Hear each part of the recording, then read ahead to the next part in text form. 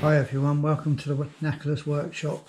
So in today's video we're going to have a look at this new pots milling attachment I've got for the Myford Lathe. So I first became aware of these when I watched a video by a gentleman called John.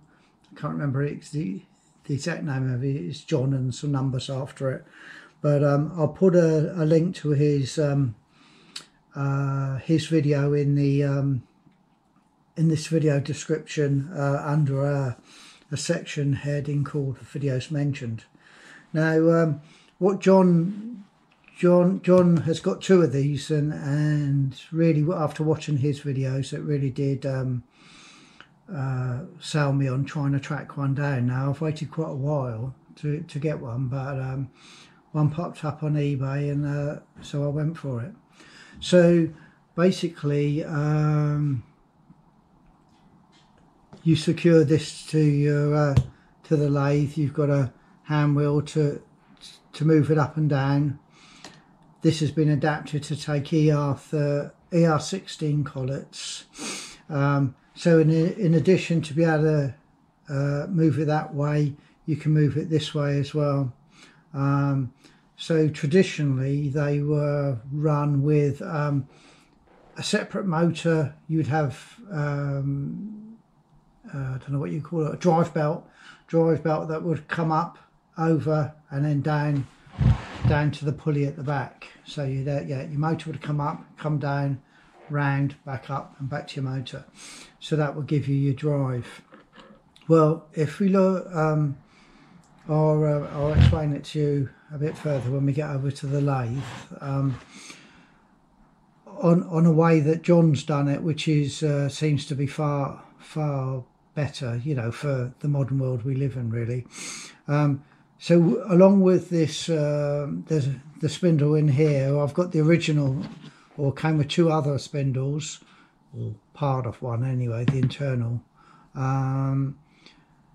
Actually still don't run this one runs fairly well, so it's that's quite good to have the original one. This one, the chap spent about 60 quid on bearings, and so this one runs extremely well. I've got no spec on the bearings, and so I don't really know how good speed wise you can run this thing up to, but it's a good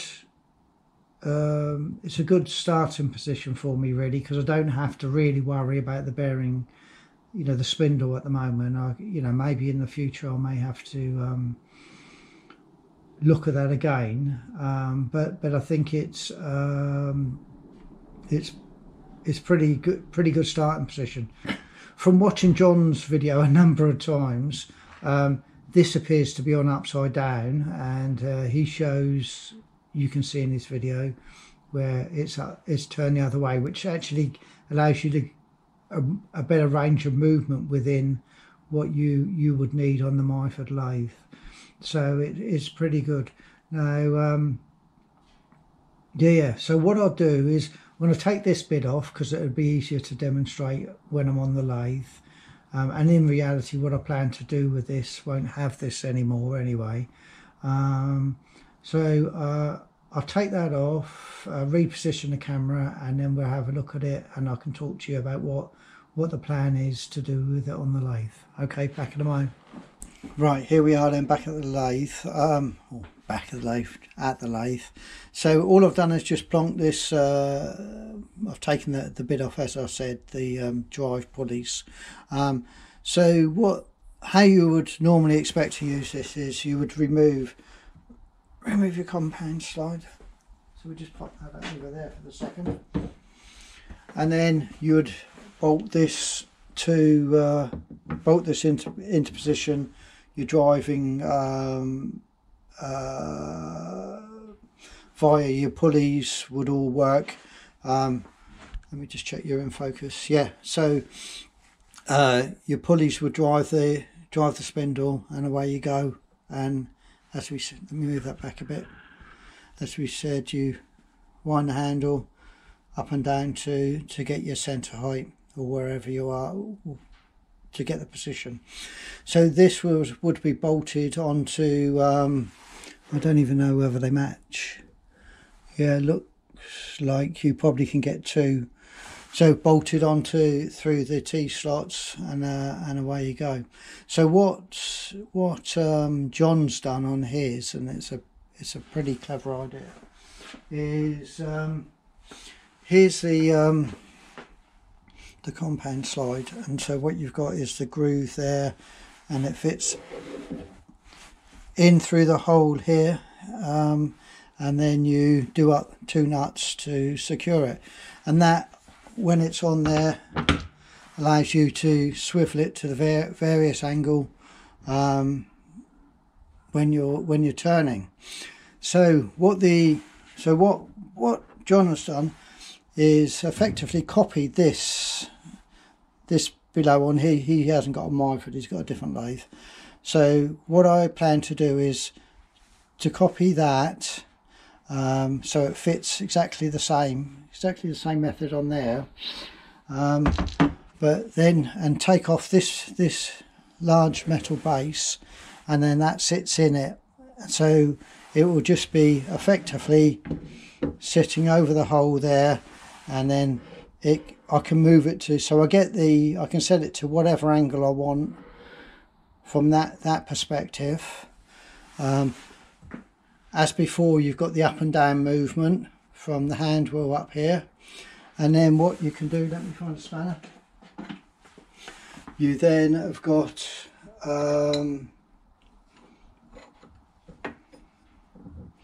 you've also got movement from this perspective, so that's fine. I mean, you're hardly gonna really be drilling downhill, are you? But what you can do then is, when I turn it round this way, by undoing that, let's take the nut off, make sure I've got some clearance, we can go the other way. So then if I'm drilling into the side of the workpiece that's held in the lathe chuck, I can do that. So, and here are let me just check you can see. So here is the bearing surface where the clamp with the pulleys on for the drive belts were. So what the plan is to do is to create something probably out of aluminium that goes around here, comes up, and then just above it we have a motor directly to it, and can't remember what the technical term is, but the tooth belt sort of drive, similar to how you have on stepper motors when everyone automates their machines. So then it will just be, and then just have a simple control box to vary the speed. So when I want to go from this position to effectively this position, all you have to do is loosen off the clamping bolts around, well, this surface, and then just twist the engine round. I'm not sure I'm doing justice to actually the design the way John's done it. So, but you know, if you're finding this mildly interesting, I would definitely have a look at his video, because it's it really does go into well, you don't actually see him machining it, but you do. He talks to the logic of what he's done, and you can see the fruits of his work when it's completed.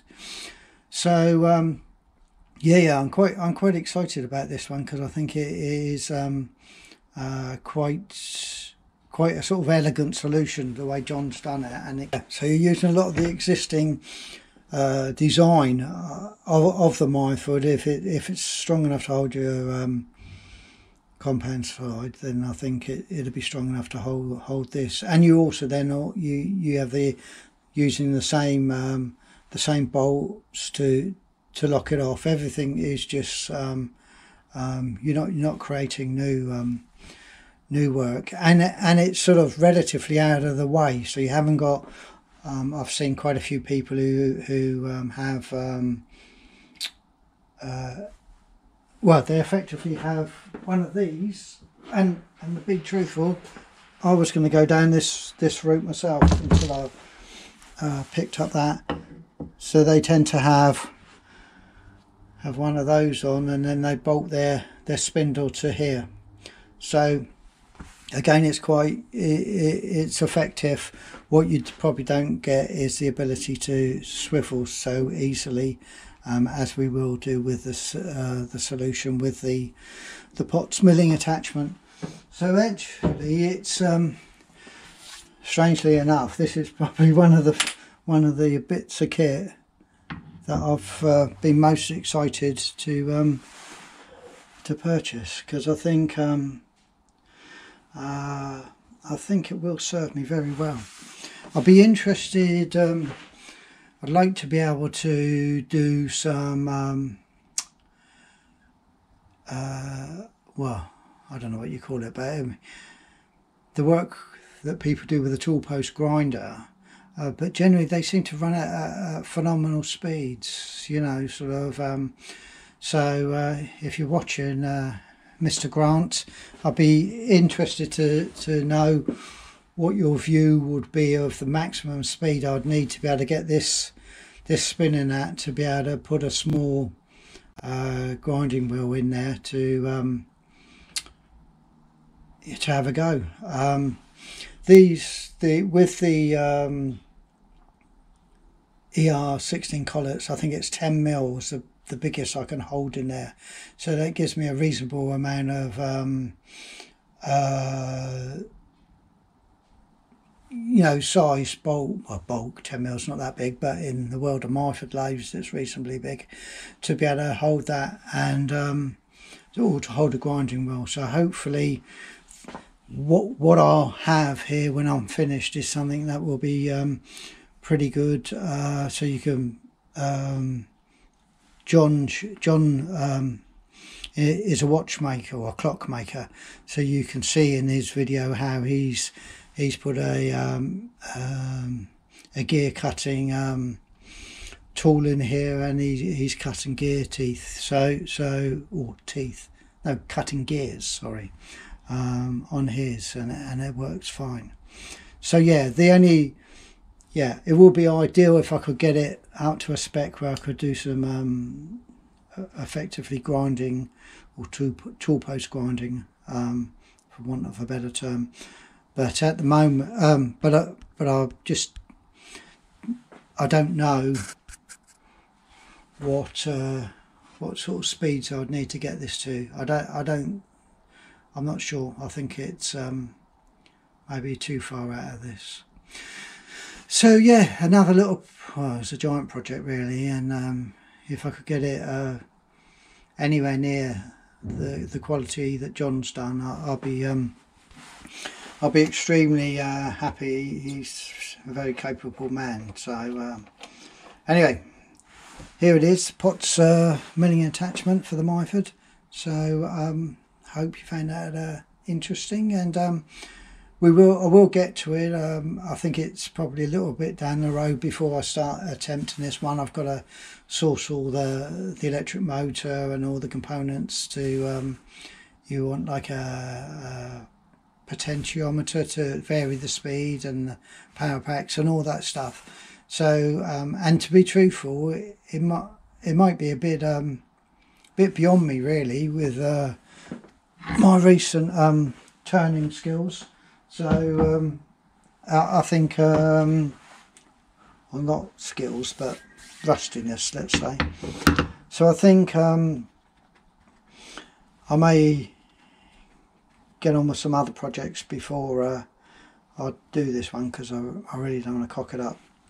Anyway, as I said, I hope you found it interesting, and stay happy, strong and healthy, and I'll speak to you in the next one. Okay, bye bye.